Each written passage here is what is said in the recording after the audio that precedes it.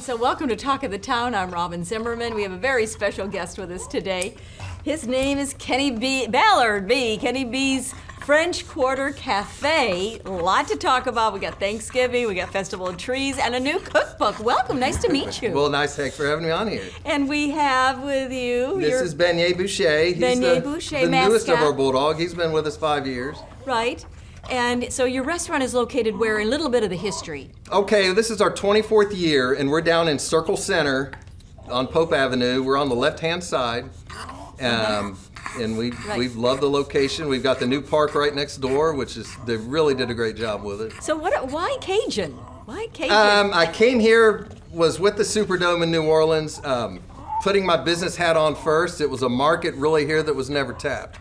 I am still really the only, I think that helps. I mean, you can't just go serve chicken sandwiches and fry some shrimp and expect you're going to make it here. You got to have something that's something different, you know, that it's a different market. And you said that your breakfasts are particularly attractive. Breakfast is something people aren't going to notice us for, but I still say it's the best thing we do as far as a creative menu that is a little different. Yeah, okay, now you've got a new cookbook that actually, you're the dog. Yeah, last year we had our first cookbook, actually it was a couple years ago, Stirring the Roux, which you got to put a little Cajun talk in there now.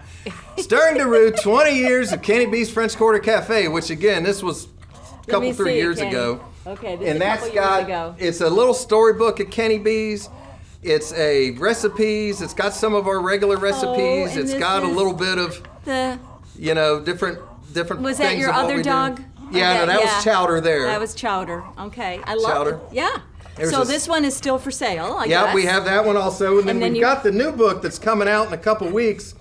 That actually was, this is his little book tour now. He wrote it. Written by Beignet, with a foreword from Gumbo and Nola. Nola's our Bulldog up in, well, this is just the cover of it. But it's called Cooking with My Best Friend. Oh, Cooking with My Best Friend. And in memories, 20 plus years of being a Kenny B's Bulldog. All right. The stories.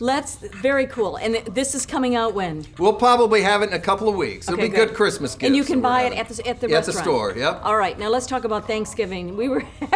You're going to fry 300 turkeys. We do the Thanksgiving packages that you can also get it with the sides. We have smaller bone-in breast turkeys, feeds 2 to 3, and then we have the larger ones that feed 7 to 8 with the sides. And we started doing bookings a couple weeks ago. This is our 20 plus years of doing it. And it's my biggest day. We look forward to it. My family all comes home and still helps us. Right. And you just got to be prepared. It's all about planning. You do about 35 an hour. 35 an hour. You have on the hour. Pickup times between 9 and 5. You make your order and you do it by the hour slot. Popular hour slots are already starting to fill up. And some of the sides are the jambalaya? We do the jambalaya. You can get gumbo or she crab soup. We do mac and cheese. You do mashed potatoes and gravy. We have pumpkin pies or apple pies.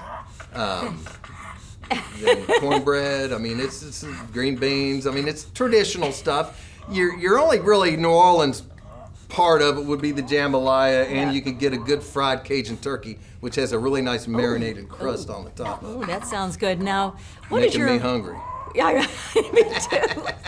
And Beignet too. Beignet, does Beignet eat your food or Oh yeah. No? As you can tell, he's getting his holiday round here, which he thinks he's going to be going down the chimney. He's getting, you know. He's feeling chunky there. But he'll eat anything. Just in our last minute, what is your involvement with the Hilton Head Prep Festival of Trees? Okay, I love that organization, for one thing. For years, when I first opened, they used to have the neatest gingerbread contest associated with the Festival of Trees. This is back when it was at Shelter Cove Mall.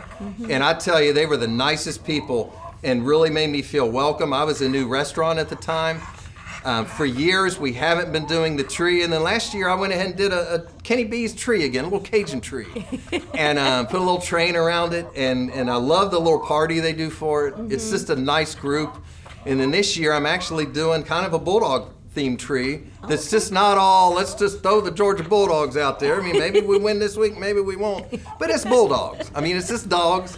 Benier's a part of that. Yeah, I'll and have I'm to looking tell forward to it. my son-in-law, Tony Bagnulo, is a huge Georgia Bulldog, so I'll have to tell him. He lives here in Hilton Head with my daughter.